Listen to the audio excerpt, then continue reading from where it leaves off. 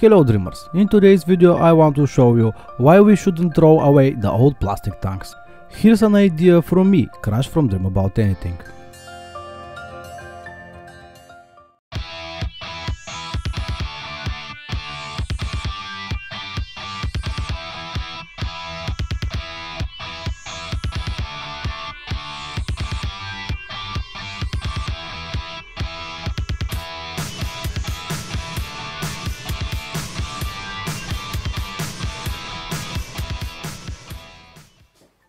I start with a medium-sized 20 liters tank.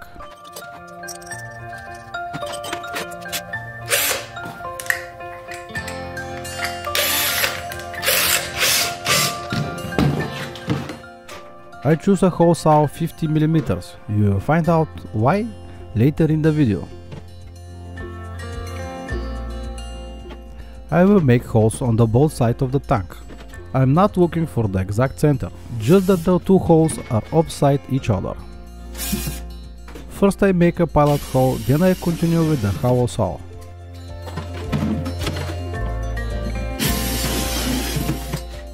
This is no longer count as a tank, but it will still be useful to me. This is where my power extension cords sit. Now one of them will go into the tank.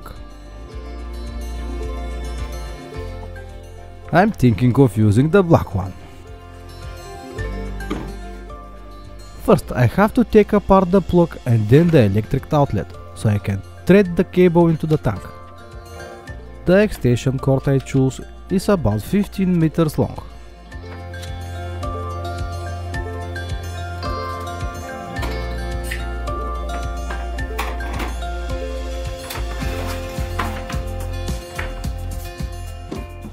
In the beginning I use a 50 mm hole saw, because I have such a tube of hand.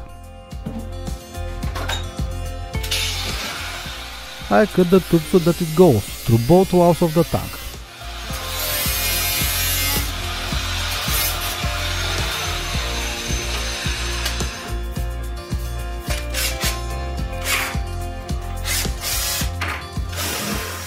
I drill a hole in the tube and on the cap for the cable to go through.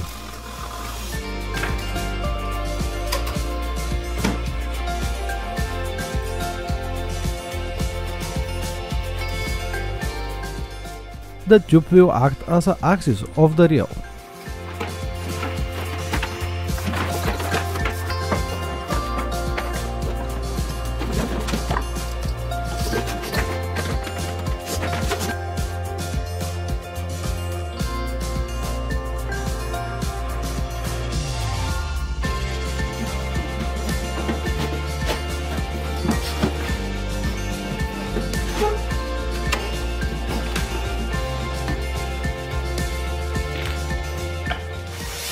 I rivet two L-shaped planks to the tube.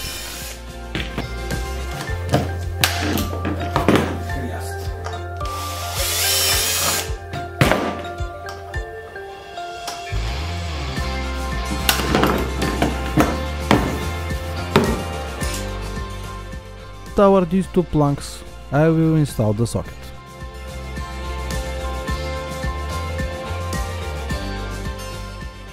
The electric outlet is already disassembled and I drill additional holes in it. I place the rivets in a way so they do not interfere with the operation of the contact. This means they should not lead against metal parts or prevent the plug from being inserted.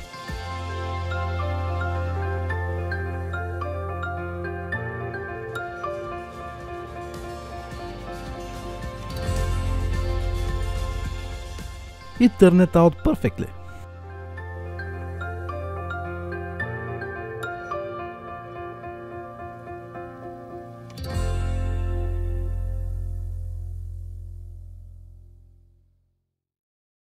It's remains to connect the cable back, being careful not to confuse their places.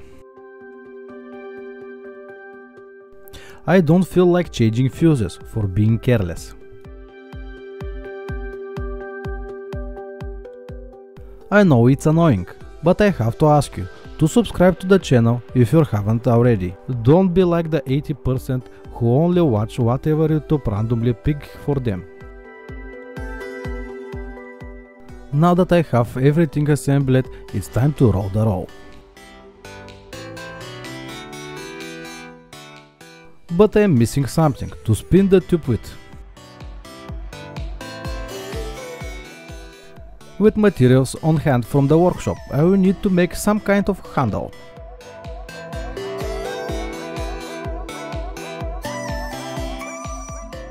This little PPR pipe will come in handy.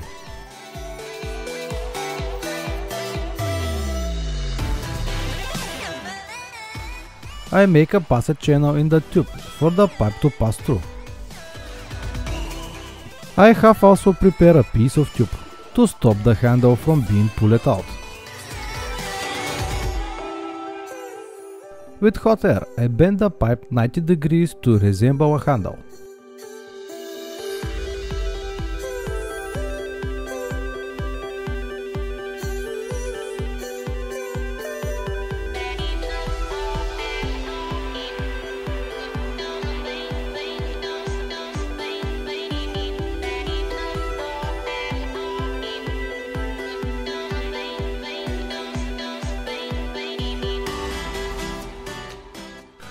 I cut the excess length so that it's convenient to work and fold. I glue the stopper to the tube with PVC glue. Done this way, the only bad thing is that I need to get the cable out. I have to break the handle.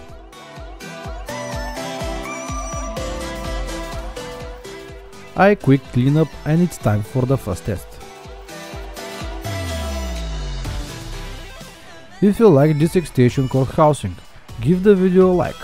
It works perfectly and it's now portable.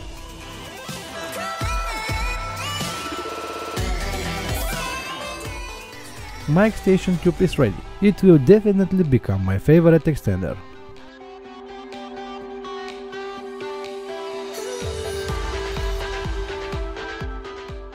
I also plan to draw arrows for retracting and unwinding the cable.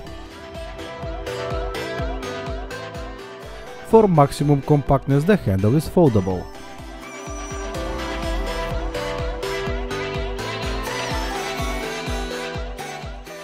Here is a small demonstration.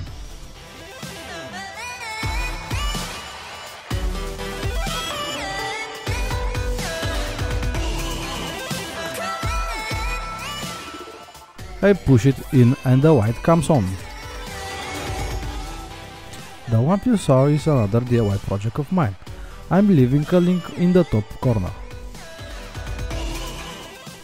That was all from me, dreamers. I'm Crash from Dream About Anything. See you again in the next video.